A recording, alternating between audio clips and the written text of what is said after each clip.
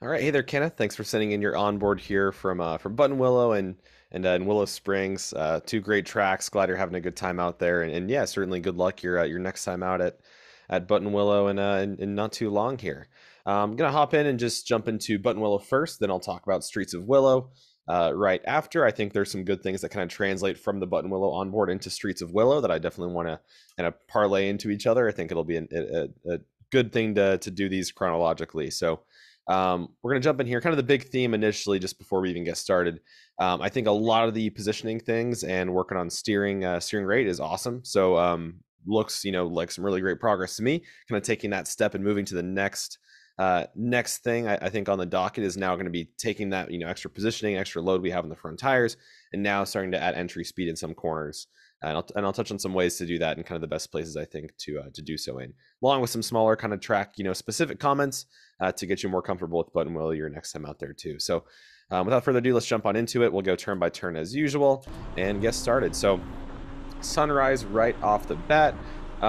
Thing I'll say here is now that we have our steering and positioning in a pretty good spot. I know there's some places you said you think you were overdoing the early turn in. I'll touch on a few of those. I think for the most part, it looks pretty solid to me. But now that we have that right, now we need to start thinking about corners as entry speed or exit speed. So it helps to go through and kind of do a track map or exercise, just labeling each corner. Does this corner value entry speed or exit speed more? We have some calls on it online I can send over to you as well.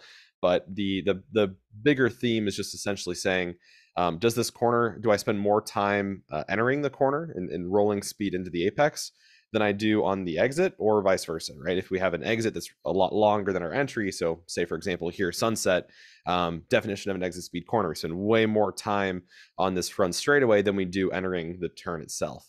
Something like sunrise, even though there's a bit longer straightaway than the corner entry itself, is a bit more obscure because there's not a huge run coming out of it that we really care quite so much about. It's also a really long entry corner. There's just a wide entry phase. So it's not a one-to-one comparison, but we can think about it that way. Does this exit matter a whole lot compared to the entry? So for sunrise, I think we're pretty close, doing a good job. But I think the main thing here I would take a look at and touch on is just make sure we have our throttle application point set back a little bit further, and then focus on that goal of rolling in speed. So the way we do that, we either it's all in our braking and kind of how we adjust the brake pedal coming into the corner. We can either increase our entry speed in one of three ways. The first is brake lighter, the second is brake less, and the third one's brake for shorter amount of time. So we're either braking with less pressure, we're getting off the brake sooner, or we're braking for a shorter period of time and then coasting into the corner from there on out. Whatever the kind of external factors that determine how we apply the brakes relate to our car and our balance. We use the brake pedal as a tool for our driving and manipulating the car's balance more so than just using it as a tool to slow down. So in a case like this, I would say lighter pressure for longer duration into the corner may be a good thing. That might help us even push our brake zone back a little bit to get down to the apex. Just carrying the brake in a little bit as we need. Typically street cars have a bit of understeer built in from the factory. As you start to do some more modifications, you might start to see it go more towards oversteer depending on how you have it set up. But typically that's going to be the main driving factor here is how much front weight can we transfer on those tires? Do we need more to get that entry speed up a little bit? And having references is also a big thing. We need to have our braking markers set correctly so then we can measurably take improvements lap after lap and just take a small chunk each time. Doing so first and foremost in lower risk areas. Buttonwillow is pretty nice because there's plenty of runoff here. Doing so in those low risk areas where we can get the confidence of what that car feels like at the limit. So second to that is having our slow point defined. In turn one, I'm getting on throttle fairly late because I want to take advantage of all that entry speed coming in. So right about here is kind of where I start to accelerate off the corner, right when I can start to unwind my hands, right? So as soon as you can start to take the steering wheel out and start to accelerate, that's usually the good point. I think we're just on a little bit of maintenance throttle here for a little bit in the corner before we start to unwind. Typically try to avoid that to reduce the understeer and the extra weight transfer rearward. That's going to be hurting our ability to roll more speed in and get on throttles, get on full power sooner, I should say. Now as we start to exit, turn one here, I think track out looks good. A ramp into here. I think the entry is definitely better. I think we can still delay that turn in a little bit here, just to get a slightly better angle coming in into the corner. I think the early entry here is definitely not too bad, but just a slight bit more to get a slightly better angle of attack coming in here.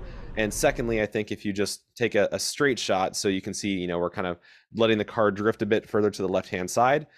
Take a straight shot, put your left hand or right side tires, and just kind of aim for that start of the curbing, and just try to draw a straight line from the initial curbing if you can. If you make that shot as straight as possible, you can brake super, super deep into here and carry a lot of weight on the front, which is going to help you throw a ton of speed into that little extra camber and compression, where you can just crank on those front tires and get the car pivoted and turned in nicely. So the goal here is just to attack that first curbing as straight as you can down to the apex. We want to be as you know, kind of draw an arrow into there, and you can be braking super, super deep, utilize that extra compression and grip that the car is going to pick up there to help get the car turned in. So that'll allow you to just, you know, really try to push the braking boundaries here. We have that extra runoff if needed as well. So this is definitely an area where I'd say it's a bit safe to play around with some braking. You can assume no cars in front as well. I think the exit looks a lot better here. Love seeing the fact that you're staying a bit more inside. That's going to get you some more time and a nice drive off. So really, really like this exit.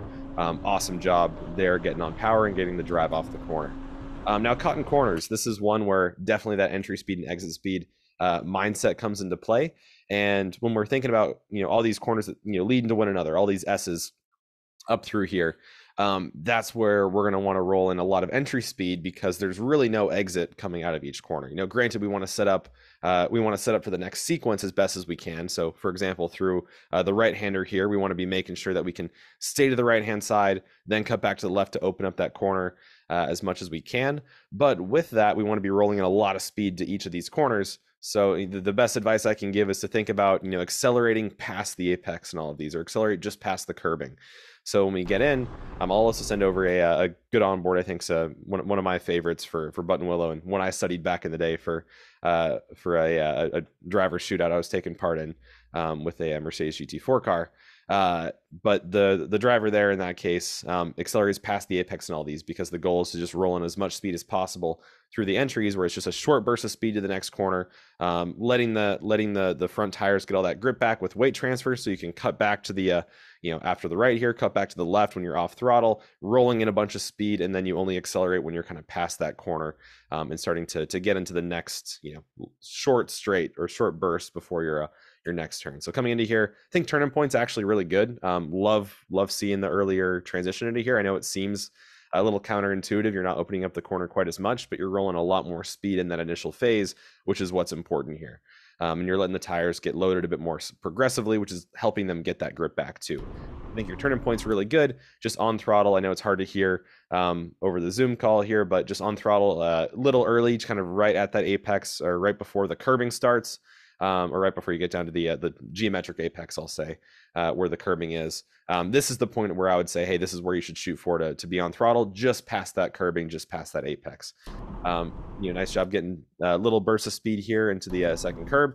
Same thing, I would just carry the throttle a little bit longer, actually, from that little burst, off throttle, let it rotate, boom, back on throttle, accelerating from here. Same thing over the top of the crest. You know, we do our lift fairly late. Let the car get settled, back on throttle, just past the apex, you know, that we can get that nice drive out. And Grapevine, honestly, a little bit of the same thing. I think Grapevine looks pretty good for the most part here. I wouldn't change too much. Just that same philosophy, right? Kind of just accelerating just past the apex, taking advantage of the compression here in the curbing. I think you're doing a good job of that already. So if anything, super, super slight adjustment, I wouldn't worry too much about Grapevine. I think it looks pretty solid. And love the exit, using lots of track. Awesome there. Now coming to the bus stop, I think the setup through these right and left-handers are all fine here. And then a little bit of the same thing. You know, the bus stop is this is a tricky corner, and I think naturally it feels like it's more of an exit speed corner because we have a bit of a run into Riverside. In reality, because of the curbing and kind of the awkward setup, it tends to be a bit more of that accelerate past the apex type of corner, which makes you think it's a bit more entry speed, just because you're rolling more speed in past the curbing here itself. Something to play around with. I don't think there's a super right or wrong answer. I've seen this corner taken a couple different ways. Seems to be a bit of a wash in terms of time here. I think you're getting in at a pretty good angle. We might be in a slight bit early here compared to before a little bit. With the curb usage, I think it's definitely something where it's play around with it a little bit, whatever's comfortable for you and your car. All cars are different with how they handle these curbs. If you can take it, great. Seems like it's doing a pretty good job here. Just be aware when you get on throttle, it's going to be a little unsettled for a brief moment. I think you're doing a good job of navigating that already. So only slight stuff for the bus stop. Maybe we can roll in a bit more speed by being a bit lighter on the brake pedal and being, a bit more deliberate with our throttle application just past that apex. But I think it's overall a good corner as well. Now, Riverside, slight adjustment here just in terms of how we think about the corner and how we drive it. I would get those left-hand tires down to the inside pretty early, kind of aiming for where this little rubber is. And you can see where people kind of get their tires in the little ditch and carve out a bit of room in that dirt. Just getting it a little bit early, you're going to find there's actually a good bit of grip on the inside because of that camber and how the track gets nicely kind of tapered downwards into here. The more speed you roll in, the more you'll pick up some understeer through the middle part, which will then push you out a bit wider like you are right here. If we get in just those couple inches to the inside a little bit earlier, we'll have a bit more grip initially, so we can carry in the throttle a bit deeper, let the car drift out naturally through here, and then you can get back down to that apex kind of as you normally would. Modulating throttle here is super important. The most important part of Riverside is getting that good exit kind of past this a little bit of curbing here. Just as we get into, you can see there's a little bit of compression that builds up. Even all these slight changes in track geometry and how the elevation is moving can make big differences in terms of lap time and how we take advantage of it. So even this little bit of camber angle that we see coming down to the bottom of the track, being down here next to this curb as kind of close as we can get is going to help you get as much grip on those tires as you can, which is going to help get that nice drive out on power. It'll help reduce that understeer from the front and throw more weight to the rear so you can get that traction if traction is a concern here too sometimes. So just being in a little bit earlier. I know it's not a huge adjustment, just a couple inches more to the inside if you can get there, but aiming for a little section on track that has that bit of cutout, going to help you just get some more front grip here too. Now as we move on down to Phil Hill, I think setup's fine. How we work through here, get nice and back to the left-hand side. Fantastic. All track positioning looks great. Love that we're turning in early here. This is a great line coming into the corner, so excellent job. Only thing here, much like the Cotton Corners, accelerating past that apex is going to be the key thing. I know it's a little bit tricky because we still want that nice good exit, but if you're trying to accelerate over the top of the hill, we really can't go anywhere, right? We can't start to take out steering until we're coming down just past the crest. Right about, just as soon as you come back over the top of the hill, we can start to add throttle because the rear tires are they're up in the air for a brief moment, then they start to settle, finally can grip up. We're rolling on the throttle during that time as they start to add traction, as they start to get back to the ground. So deliberate throttle application just after the top of the crest there, going to help just roll more speed in because, we're getting that throttle, that slow point correct. If we're a little bit early, it's going to kind of artificially inflate our min speed, and it's going to, even though we can roll more speed in, it's going to make it seem like we're at that limit a bit earlier and also hurt our exit a bit too. So just being on throttle a little bit later there also going to help out a bunch, and it'll make this run out of here a lot nicer too, while also helping entry speed. So just a slight adjustment there, pushing things back on power, but love the line choice. Love that we're turning in earlier there. Awesome job. All right, now coming on down into the sweeper, super awkward corner, definitely my least favorite at Buttonwillow, just because it's so hard to get right. I think entry looks pretty solid into here. We're rolling some good speed. The middle part here is always super tough because you're trying to manage getting on throttle and keeping min speed up a little bit, which is almost counterintuitive to that previous comment I had for Phil Hill. We're getting on throttle early is kind of detrimental to us in a lot of cases. Other times like here, it's unavoidable. We have to get on power to keep our min speed up, or otherwise we're just going to really overslow, even though we don't really want to start our acceleration phase yet. Best thing I can do here is get on throttle for a brief moment, start to accelerate as you get to this last little turn and cut back to the right hand side. Then I want to lift a little bit to let the front tires get some grip back, get that turn in back and done, and then boom, start to accelerate out. I think you're on throttle a good bit early here, starting that acceleration phase, which leads to a little bit of oversteer right here.